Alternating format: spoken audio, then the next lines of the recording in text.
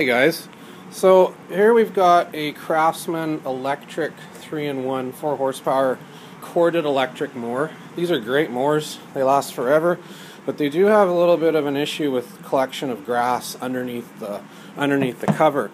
So it's important to undo this 1, 2, 3, 4, 5, 6 screws. They look like that. They're a little slotted head screw. And lift the cover off because these things have been known to burst into flame. Now the customer that owns this one is adamant that it's clean underneath. She didn't want me to go through the trouble of pulling the cover off and cleaning it. So I'm just going to pop the cover and you'll see what I mean. Yeah, no grass here. So as you can see, we got grass, we got spiders.